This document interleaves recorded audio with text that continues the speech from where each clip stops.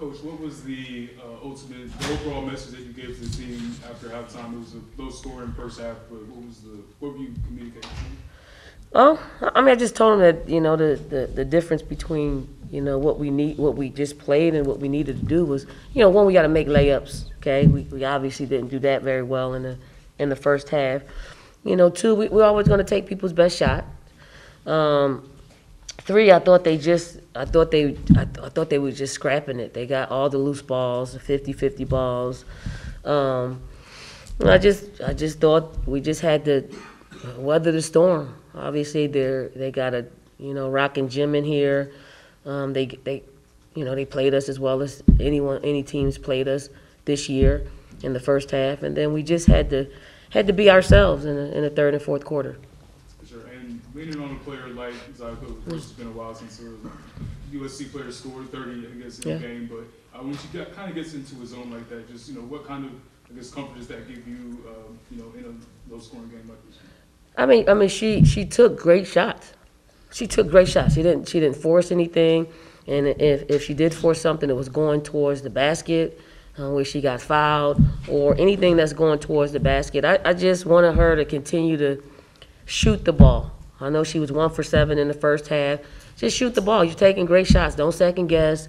Don't jab. If you feel it, go ahead and shoot it. Don't second guess yourself. And I thought she did a great job at scoring, at driving and kicking it out to Bree Bill. Bree Bill hit 2 threes, and it was just that kind of rhythm that they created out there on the floor.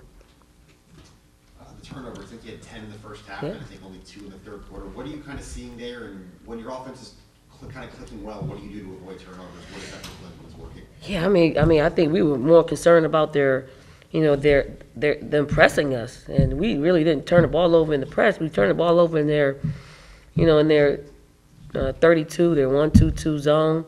I thought we just got a little bit anxious, got Flintstone's feet, and we walked a whole lot. We just were super anxious to play, and we were playing a little bit faster than what we needed to play. Is there a point where you kind of felt the team calm down? Was it halftime, third quarter? When did you stop being anxious tonight? I wasn't anxious. They were anxious. When did they stop being anxious? Halftime usually does it. Like, it's just we recalibrate, we figure out what it is that we want to do, and we just hone in on that. We played our starting guards, almost the entire second half, and I just thought they were playing so well together that I just wanted to keep that unit out there. And some of our other players that come off the bench really didn't get an opportunity in the second half. But when they got it going on like that, I just like to keep the flow. And they were just working well together. Kiara did a great job running our team today. I mean, she was directing, she was communicative, she was doing what we needed her to do, and it was great to see that. Anything else for Coach?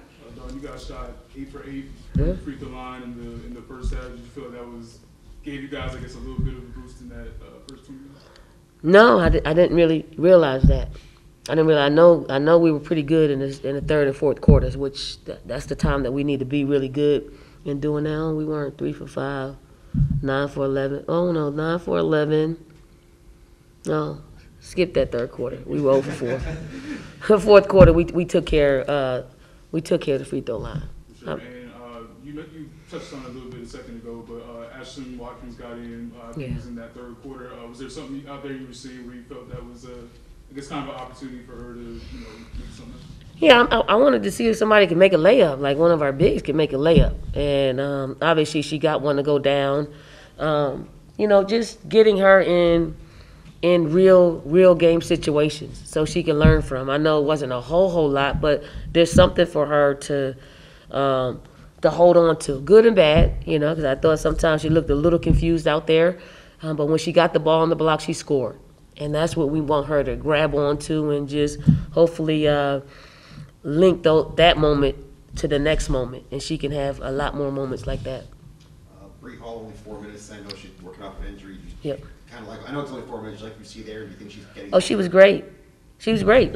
She was great. We just did not have, Zaya playing the way she was playing, Bree Bill playing the way she was playing, Kiara playing the way she was playing, it was just, you know, it was just, she caught up in the numbers of our starters just having, you know, great continuity. Now, if it was, you know, if they weren't and she was out there, she would have continued to be out there playing because they formed that chemistry in this particular game. But it was no lingering health. No. She looked good. She hit a 3. She was moving around pretty good. It was just, you know, it was like the opposite of her in the Stanford game. It was the other players that were playing extremely well. Thank you, Coach. Thank you. Thank you.